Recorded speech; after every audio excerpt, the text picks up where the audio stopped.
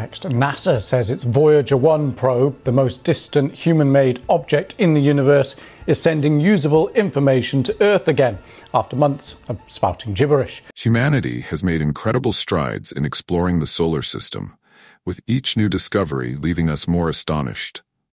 For years we thought we had identified all the planets, only to find we were mistaken. But what about the Voyager probes? How far have they traveled beyond our solar system? Even scientists are amazed by the groundbreaking findings these spacecraft have delivered. One of the most intriguing revelations is that our entire solar system, including the far-reaching Oort cloud, which sits about a light-year from the Sun, exists within a massive bubble. This bubble stretches 1,000 light-years across, with the Sun positioned close to its center. So, what happened when the Voyager spacecraft reached the edge of the solar system? Are we really inside a vast space bubble? And how does this discovery alter our understanding of the solar system's structure?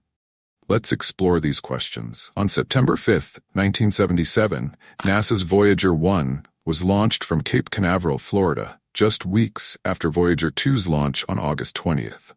Initially designed for a 5-year mission to explore the outer planets, these durable probes have far exceeded expectations, continuing to send data back to Earth more than 44 years later as they journey into interstellar space. The Voyager missions took advantage of a rare planetary alignment that happens once every 107 years, enabling the spacecraft to utilize gravitational slingshots to travel from one planet to another, conserving their precious fuel. Even so, the launch of Voyager 2 went ahead, with Voyager 1 becoming the first to reach Jupiter and Saturn, focusing on these planets. Voyager 2, on the other hand, explored Jupiter, Saturn, Uranus, and Neptune. Over the course of more than a decade, the data transmitted by both Voyagers has revolutionized our understanding of the outer solar system, securing their place in both textbooks and the media. In a distinctive touch, each spacecraft carries a golden record, a time capsule containing Earth sounds and music, meant for potential extraterrestrial civilizations. As of January 2024, Voyager 1 is about 14.9 billion miles from Earth, or 158 times the distance between Earth and the Sun, making it the farthest human-made object from us. Voyager 2 reached a major milestone in November 2018, becoming only the second spacecraft to enter interstellar space, following Voyager 1's entry in August 2012. Voyager 1's departure from the heliosphere, the Sun's vast bubble of charged particles, was confirmed when its plasma wave instrument detected a large solar eruption between April 9 and May 22, 2013. The eruption caused nearby electrons to vibrate, revealing that the electron density was much higher outside the heliosphere than within it. This surprising contrast showed that interstellar space is denser than areas near the Sun, while the outer edge of the heliosphere is far less dense than regions closer to Earth.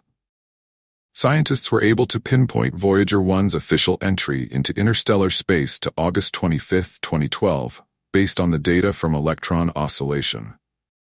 The study of charged solar particles has provided new insights into our understanding of space. 6 years after Voyager 1, Voyager 2 entered interstellar space, confirming the profound scientific importance of these twin spacecraft. The data from both Voyagers reveal many similarities, such as the general density of particles in interstellar space. However, their separate journeys have also uncovered significant differences, raising new questions about the Sun's movement through the galaxy. Outer space continues to surprise us, and Voyager 2's observations as it crossed the heliopause, the boundary between the heliosphere and interstellar space, are offering valuable insights into some of the solar system's greatest mysteries. To appreciate the significance of Voyager 2's discoveries, it's important to first understand the dynamic nature of the Sun. The Sun is far from a peaceful ball of light. It is a star, a massive nuclear furnace speeding through the galaxy at roughly 450,000 kilometers per hour. Its surface is a complex network of magnetic fields, which drive the continuous outflow of electrically charged particles, known as the solar wind. This solar wind streams in all directions, carrying the Sun's magnetic field across vast distances. Eventually, it encounters the interstellar medium, a region filled with remnants of ancient stellar explosions. Like oil and water, the solar wind and interstellar medium interact in distinctive ways. These two forces don't easily mix, creating a boundary known as the heliosphere.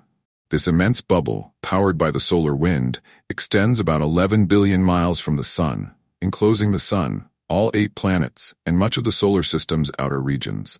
It may seem strange, but it's a peculiar feature that works to our benefit.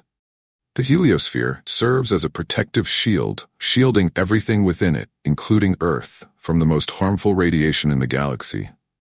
Without it, life on Earth would be exposed to potentially catastrophic dangers. The heliopause, the outermost edge of the heliosphere, marks the boundary between our solar system and interstellar space. Understanding this frontier is crucial for gaining insights into the Sun's movement through the galaxy and the environments surrounding other stars across the universe. Scientists are particularly interested in how the solar wind interacts with the interstellar medium at this threshold. The degree of material exchange at the boundary and the dynamics of this cosmic interaction. When Voyager 1 crossed the heliopause in 2012, it offered the first direct observations of this enigmatic region. However, interpreting the data was challenging. Scientists found that the interstellar magnetic field was 2 to 3 times stronger than anticipated, indicating that interstellar particles exert up to 10 times more pressure on the heliosphere than previously thought.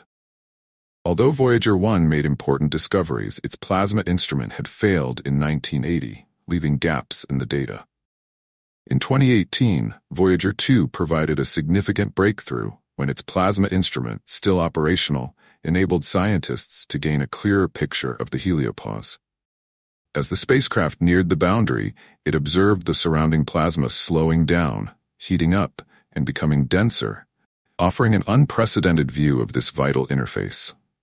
Beyond the heliopause, the interstellar medium was found to be much hotter than expected, with temperatures reaching at least 54,000 degrees Fahrenheit. However, due to the extreme thinness and diffusion of this plasma, the average temperature around the Voyager probes remains extremely low. Voyager 2 confirmed that the heliopause is a porous boundary, allowing particles to flow in both directions. For instance, Voyager 1 detected 10 streams of interstellar particles that penetrated the heliopause, resembling tree roots breaking through rock before fully crossing. Meanwhile, Voyager 2 observed a subtle flow of low-energy particles extending over 100 million kilometers beyond the heliopause. As Voyager 1 neared the boundary, the outgoing solar wind slowed dramatically, creating an eerie, limbo-like state. In contrast, Voyager 2 detected a unique transitional layer in the solar wind, similar in width to the stationary zone seen by Voyager 1. The complexity of the heliosphere underscores the need for more data to fully understand its mysteries. The solar system seems as adaptable as a chameleon, presenting puzzles that require a broader understanding of the heliosphere. Voyager 1 exited the heliosphere's leading edge, where it collided with the interstellar medium, while Voyager 2 left through its left flank. However, we still lack information about the heliosphere's wake, leaving its overall shape uncertain. It could be spherical due to interstellar medium pressure, or it may have a comet-like tail or glass-like shape. Unfortunately, current spacecraft are unlikely to provide the answers.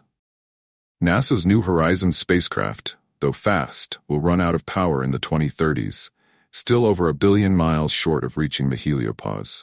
This limitation has prompted calls for a follow-up interstellar mission, a multi-generational effort to explore the farthest reaches of the solar system and beyond. With data from only 2 points, we cannot fully understand the heliosphere's structure. More data is essential. Voyager 1 also made another intriguing discovery beyond the heliopause, a persistent hum. Upon entering interstellar space, the spacecraft's plasma wave instrument detected oscillations in the interstellar gas caused by solar activity. Between these eruptions, the instrument also picked up a faint continuous signal. This low-frequency hum, though faint and monotonous, indicates that the interstellar medium holds more subtle activity than previously thought. By monitoring this hum, scientists are able to more accurately map the distribution of plasma in interstellar space. These discoveries offer researchers a deeper understanding of the relationship between the interstellar medium and the sun's solar wind, a continuous flow of charged particles from our star. The Voyager missions have provided invaluable data, yet they also underscore the vast amount still left to explore in the expansive frontier beyond.